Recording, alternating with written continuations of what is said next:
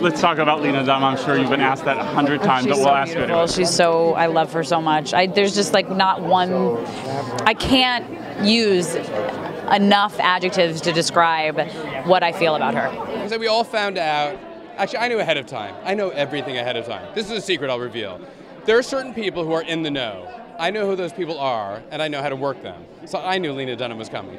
Most of the cast discovered that at the table read.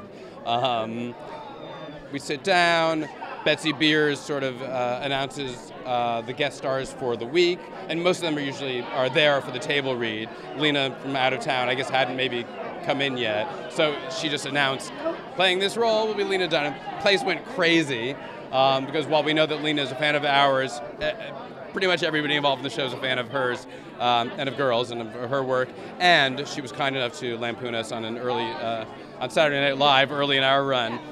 So people went crazy. It was a major sustained revelry. And then she's as fantastic as you might expect. She's smart and funny and great to have around, very warm.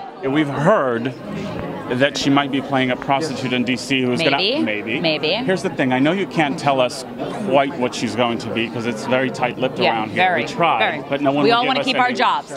If she plays a prostitute, just sort of scratch your ear. I can't do anything. Can't do that? I can't do anything, I'm sorry.